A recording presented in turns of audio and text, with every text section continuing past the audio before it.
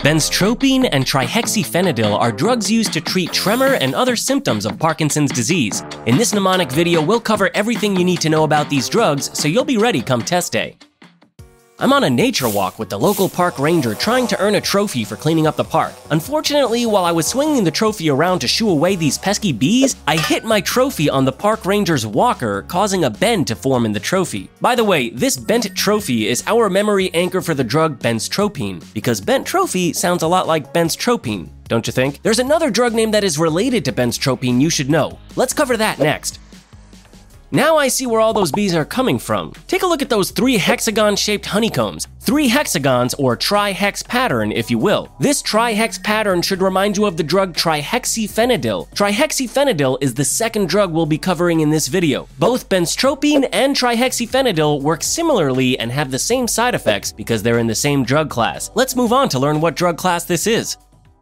If you're curious to learn how exactly I earned this trophy, just take a look at this bag I'm holding with a few broken empty cola bottles inside. I was helping the park ranger collect the empty cola bottles that people litter along the trail. Here at Pixorize, we use cola to symbolize choline or acetylcholine. You could even call it acetyl-cola if you want. So the empty broken cola bottles here should represent anticholinergics. That's right, Benztropine and trihexyphenidyl are anticholinergic medications that work to block the action of acetylcholine in the brain. So when might this be useful clinically?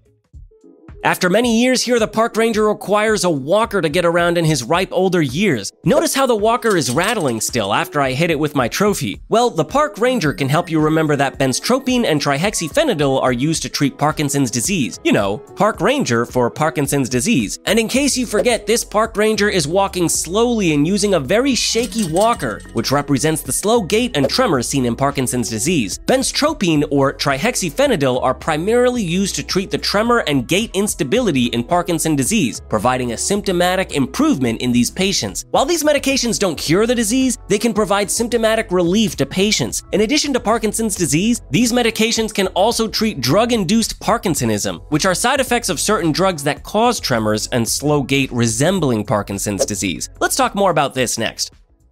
I think I might be in luck. Even though I bent this trophy, the park ranger just got an EPS delivery of more trophies. When you think about this EPS delivery package, I want you to also remember that Benztropine and trihexyphenidyl can be used to treat EPS, or extrapyramidal symptoms. This includes a variety of symptoms seen after taking certain drugs, especially antipsychotic medications. We've already talked about how Parkinsonism is a type of EPS, but other symptoms to know include dystonia, akinesia, and tardive dyskinesia. If these terms don't sound familiar, check out our dedicated video on EPS to learn more.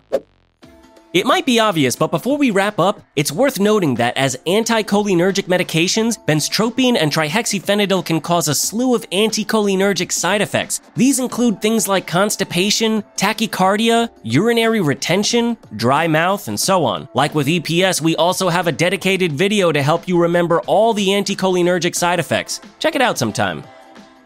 Alright, that's all for this video on Benztropine and trihexyphenidyl. Let's review what we've learned. Benztropine and trihexyphenidyl are anticholinergic medications. Clinically, these drugs are used to treat the symptoms of Parkinson's disease and are also used to treat extrapyramidal symptoms, or EPS, especially drug-induced Parkinsonism. As anticholinergic drugs, these medications cause anticholinergic side effects like constipation, tachycardia, urinary retention, dry mouth, and so on.